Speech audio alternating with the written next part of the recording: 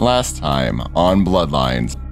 I just thought you should know that the alliance between your prince and the Kuei Jin has come to an end. Lacroix saw an opportunity to rid himself of two problems: a hardened rebel leader and a problematic primogen in one fell stroke.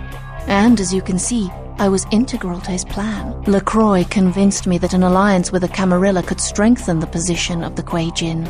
And so with my help, your prince framed Nines Rodriguez for the murder of Alistair Grout. Alliance? A Camarilla prince aligned with foreign devils. Preposterous! Don't you see through their trick? They've told you this lie, this impossible, staggering deception in an attempt to skew your loyalties and spread dissension amongst our ranks. As of this moment, there is no blood hunt against Nines Rodriguez. The Kuei Jin have revealed their plot. They want us to war against each other? Well, to that I propose an alliance with the Anarchs. Together, we kindred shall drive out these foreigners once and for all. Go to the last round immediately. Tell them the Kuei Jin have admitted to killing Grout, and that the blood hunt against Nines Rodriguez is officially over. Tell them I have realized the true threat the Kuei Jin pose, and wish to negotiate a pact. Nines is... I still don't know if I should be telling anyone, but... Nines is hiding out in Griffith Park. If Nines agrees to the alliance, I guess that means me and the Cam will be on the same side. Kid, we've been followed. That fire's coming from all directions. It's man-made. We gotta get out of here. This is bad. Shit! It's leaving! Come on, kid. We gotta get inside that building until it comes back! Come on, kid. Get in the car. The sun will be up. We gotta get the hell out of here. Lacroix put out the word. He says you're in league with the Kuei Jin, Ming Xiao's puppet. That you're the one who set up Nines for her. See, he's figured it all out. And now your death is a big bullet point in his new Unity campaign. There's a blood hunt on you. He had to turn things around on you real quick since you found out about his deal with Ming Xiao. This is his plan B. Plan A was to kill you in Nines in Griffith Park. I got a driver who can get you where you need to go. Interesting guy, you like him. But this place is being watched. He's across Santa Monica by the junkyard. Get there and he'll get you out of town. He'll take you wherever you feel safest. Where to? Are you certain? The fee will be steep. Very well.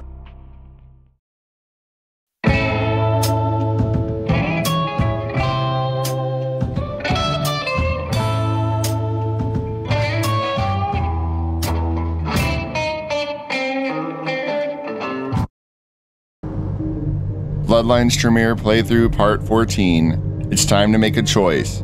I solicited your thoughts, and the reactions to any alliance was, well, tepid is putting it generously. The preference was for Lone Wolf. Lone Wolf it is. So you know Jack? I only recently made the acquaintance of Mr. Jack. He intrigues me very much. There are so few like him these nights, I think. But then, I only know what I hear from others about the kindred of this city. It sounds as if there are many who seek to sway the children of Cain to their side. Many who believe they shape the destiny of the blood. You work for Prince Lacroix, don't you? I work for no one. I'm out of this city. Good riddance, L.A. You could run, but do you really think you could escape your reputation? I know little about you, except the rumors that you've killed the Anarch leader and betrayed your own kind. That's all bullshit. You have been accused.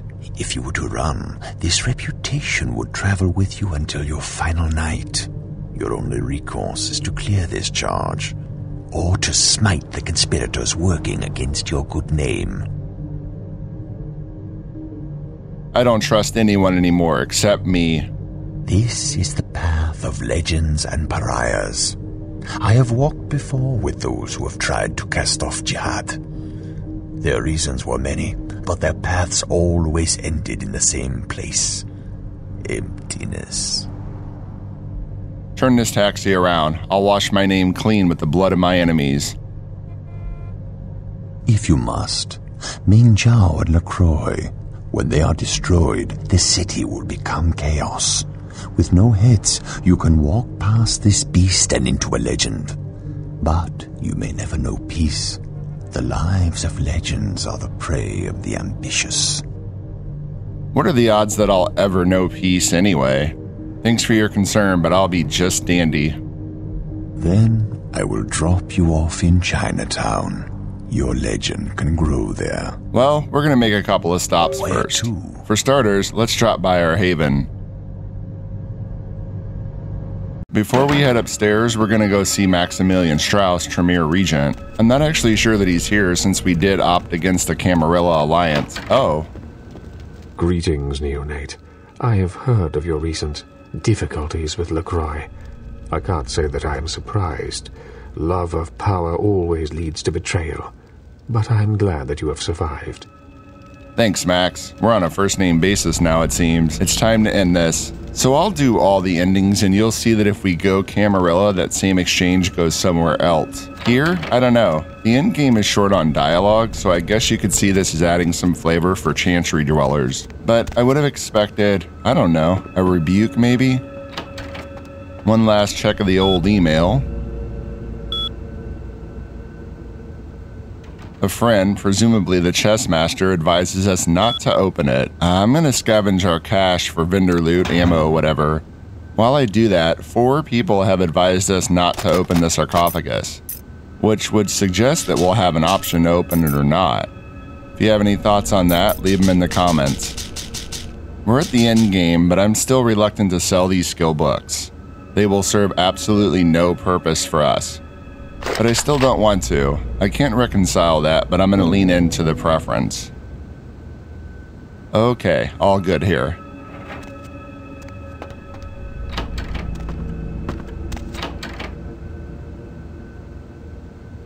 Where to? Now we're gonna visit Mercurio for some supplies and a bit of dialogue. We could buy blood, and we probably will a little later on. Word is you turned your back on the Camarilla. I don't understand. I served these people for 30 years. They've always treated me well. I think you're making a big mistake. But I'm not gonna stop you. I got no death wish. They tried to have me killed. Nothing personal against you. Now I need some guns. But before we do that, I still have a few questions. Concerning? People. Who exactly? Troika Games, yes indeed. We can only ask about Troika at this specific juncture. Let's hear what he has to say about Troika Games. RPG house, not in L.A. It's in Irvine, a little south. Tim Kaine, Leonard Boyarsky, and Jason Anderson are the major players. Working on a secret project. I don't know much about it. Camarilla's concerned they know too much. That's great. Tim, Leonard, and Jason co-founded Troika. They met at Interplay when they were working on Fallout together. Hell of a pedigree, and a nice little fourth wall break for us. We have a nice bankroll that we've amassed throughout the game and unsold vendor loot. I won't skip out on flamethrower ammo and a few other things, but I'm gonna go in light. Anyway, we're bloodcasters first and foremost. Besides, if I have a lot of ammo, I'll use it.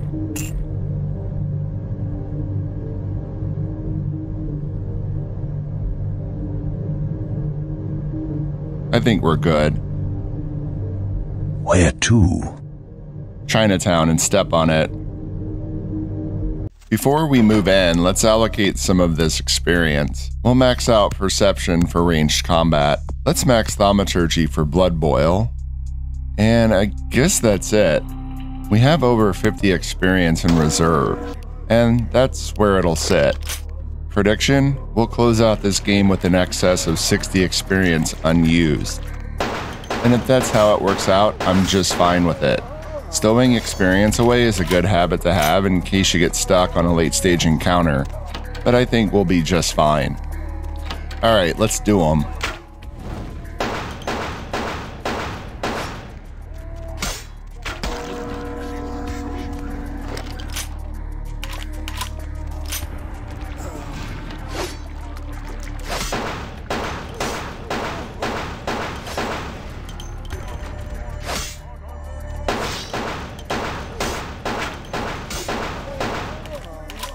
Blood Boil has a lethal explosive AoE, catastrophic damage, but as you'd guess, it's best used on multiple people, not just the one goofball like that.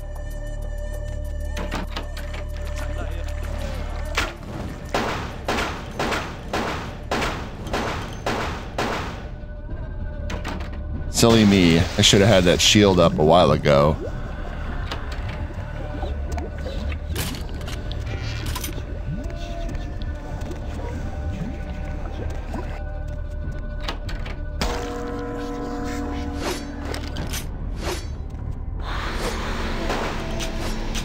I thought I had a little more Glock ammo in reserve. Ah well.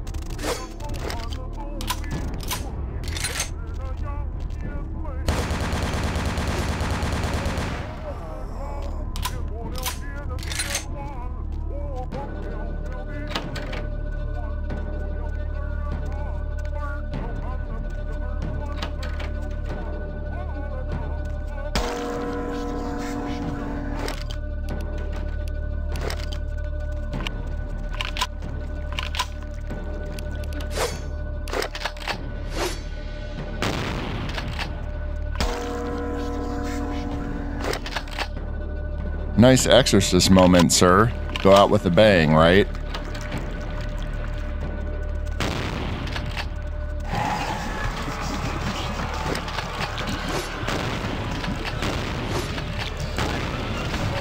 Now that's what I'm talking about.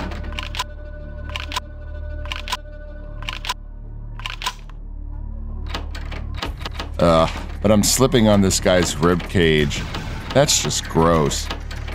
Impeded by viscera, the classic Valve engine experience.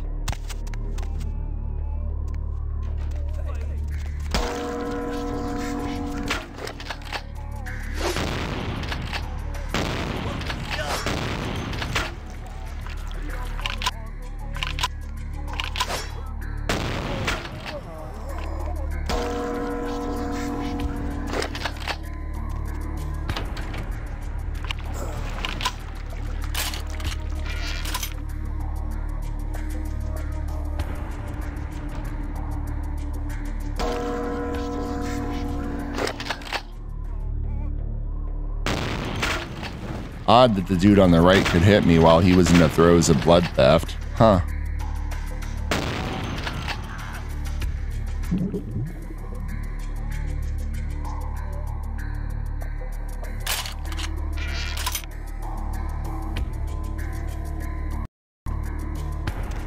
Nice, and we are off. Let's re-up that blood shield. Little awkward scrolling through the disciplines, only so many hotkeys.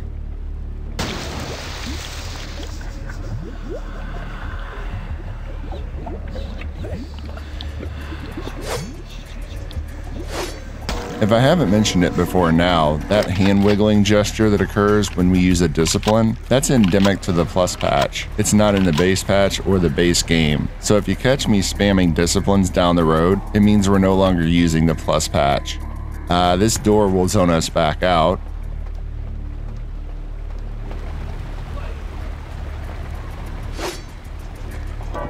As far as I know, the Kuei Jin have to open the next door for us.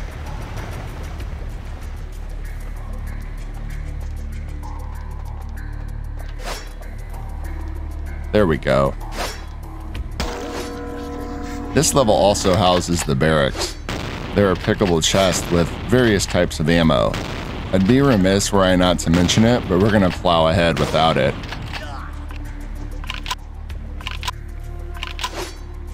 Wow, look at you taking all that punishment. Good for you. You know, I think we'll just have a bit of your blood instead.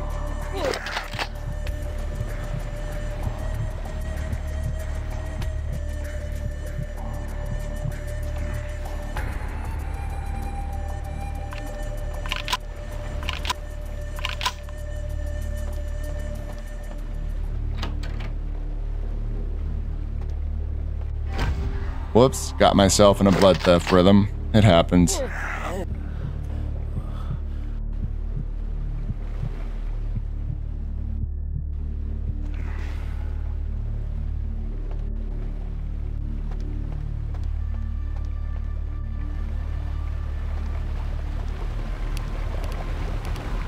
There's a water wheel. No doubt a few enemies down there behind various pillars and whatnot.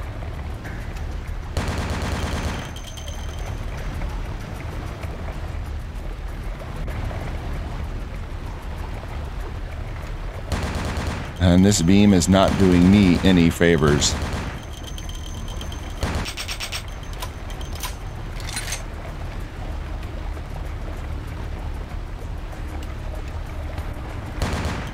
There we go. Alright, let's head down.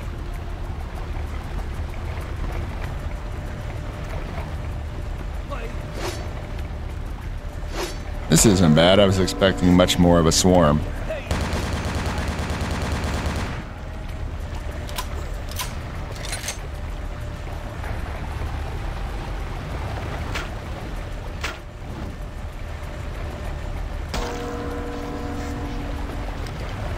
Feeding on a thefted enemy, obnoxious I know, call it a flex.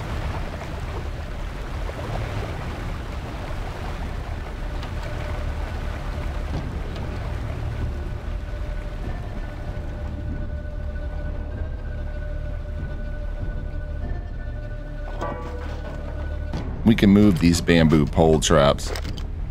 Oh, and the switches, you can just jump directly over them, but I'm not very practiced at it.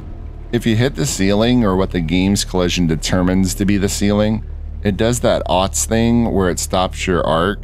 You stick to the ceiling a little bit, sometimes getting stuck in the ceiling, then you drop straight down, probably onto the tile you were trying to avoid. So there's an art to that, and I haven't mastered it.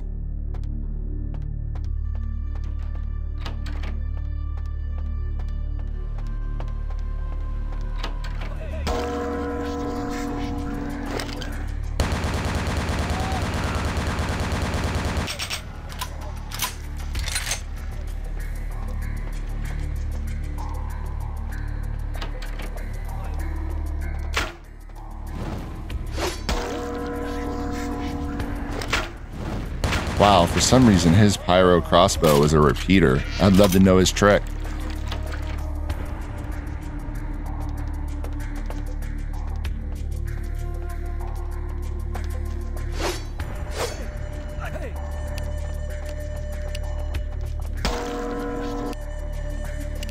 I haven't used the raw blade yet, so here, just so we can say we did.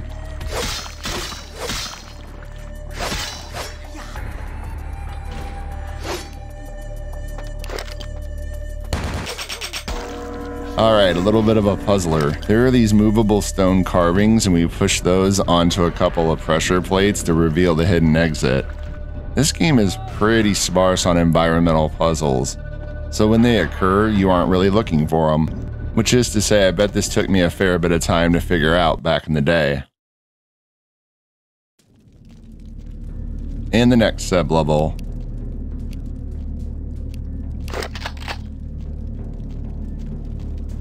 This is clearly another puzzle, albeit one you could probably miss if you didn't have eyes for it. 4 pedestals, the base have distinctive designs, spiral, 4-legged stand, and so on. We'll take note of those and proceed onward.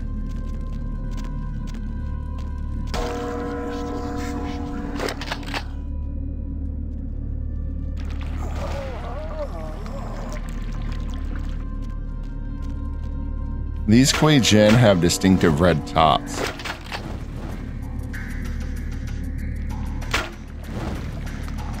No valid target found. Huh.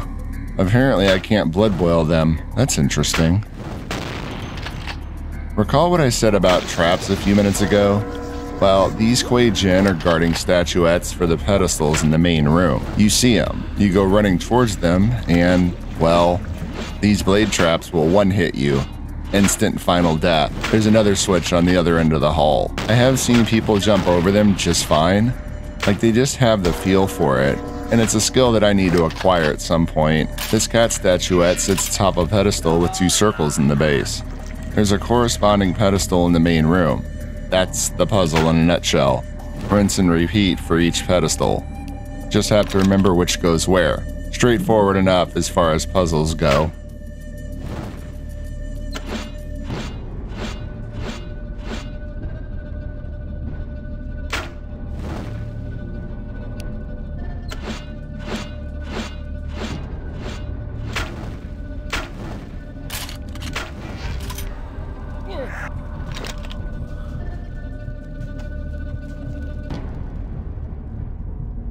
Thank you, sir.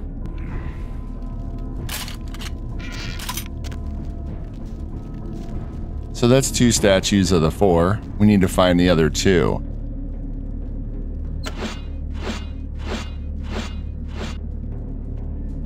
Hopefully it doesn't spoil too much, but we're gonna find them in a hallway that looks just like the one we finished.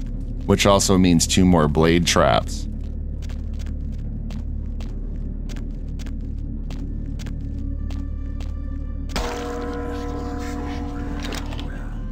By the way, this being the plus patch, we were supposed to run into Yuki in the courtyard.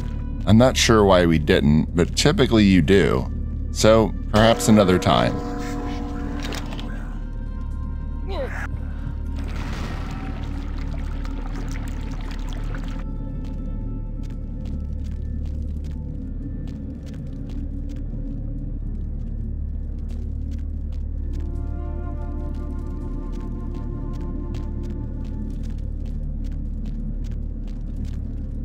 Alright, let's get these jokers.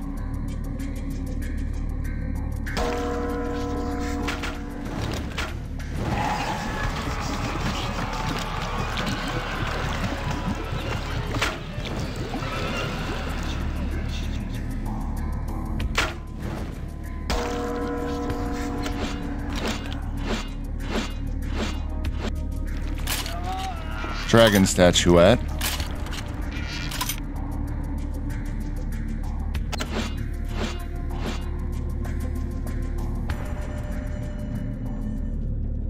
And then this one on the 4-legged stand is the elephant statuette. Okay. Excellent. Well, we have the statuettes. Now it's just a matter of dropping them on the pedestals.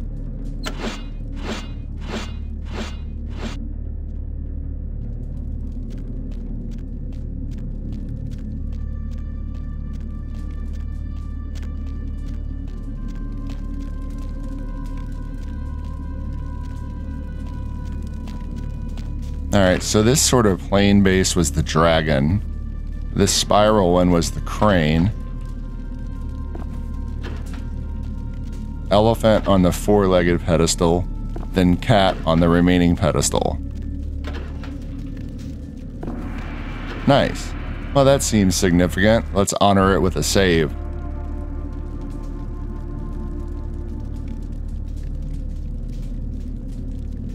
Well, heck, let's walk into it. Ah, of course. You've become a grave disappointment, Kindred. This was not meant to be your destination, but your path will end here. My purpose is not yours to decide. You were never more than a pawn, Kindred. Puppet of those who drew the boundaries on your horizon. It was I who sensed in you the power to right the balance of this city. It will give me no joy to bring you final death. You won't need to do any mourning for me. You, on the other hand. You will have time to ponder this folly as you are devoured by worms and disease in the hell of burrowing maggots. 1,000 years shall you suffer. Whatever. Hey, we're gonna fight Cthulhu. How about that? Lovecraft has entered the battlefield. So this boss fight is traditionally straight up difficult. It can get pretty dicey. Let's see how it goes. And I forgot to reload my flamethrower before the fight. That's embarrassing.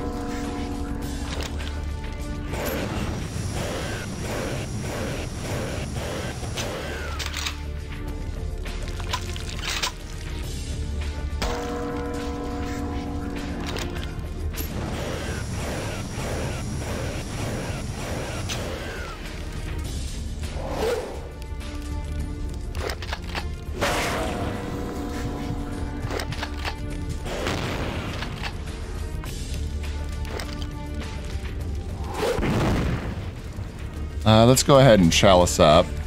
Where's the chalice? Our inventory is in disarray with all the vendor loot.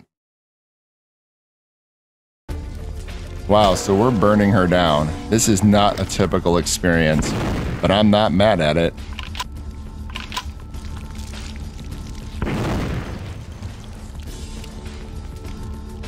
Blood theft is both obliterating her and stunning her most effectively.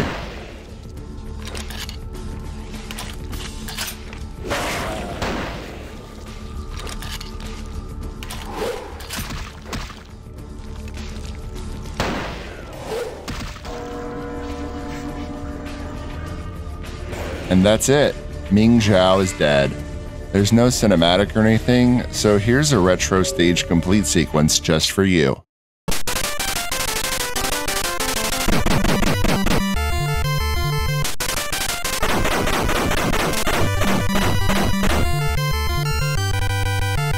Now let's see what the game has to say. Ming Xiao must die. You have done away with Ming Xiao and found the key. It's time for the prince to fall. And that takes us to Royal Flush. Deliver the key to the prince and deal with him. And not in that order, damn it. Let's grab the key. In part 15, we confront Lacroix and wrap this up. But before we go, Ming Xiao's form was straight out of Lovecraft. But do you recall that first news report we heard in our apartment in Santa Monica? A massive gelatinous creature that washed up on the beaches of Providence, Rhode Island, has scientists scratching their heads. Found by a jogger early on Tuesday morning who says he smelled it a mile away, the mystery creature is thought to be some form of giant octopus. Though marine biologists that have examined the monster have commented that they have never seen anything like it in the cephalopod family before. They speculate that it could be from a yet undiscovered family of sea creatures. Kind of makes you wonder if there's a connection. Nothing's ever been formally established, but it does make you wonder. Something to think about. I'll see you next time for the big finish.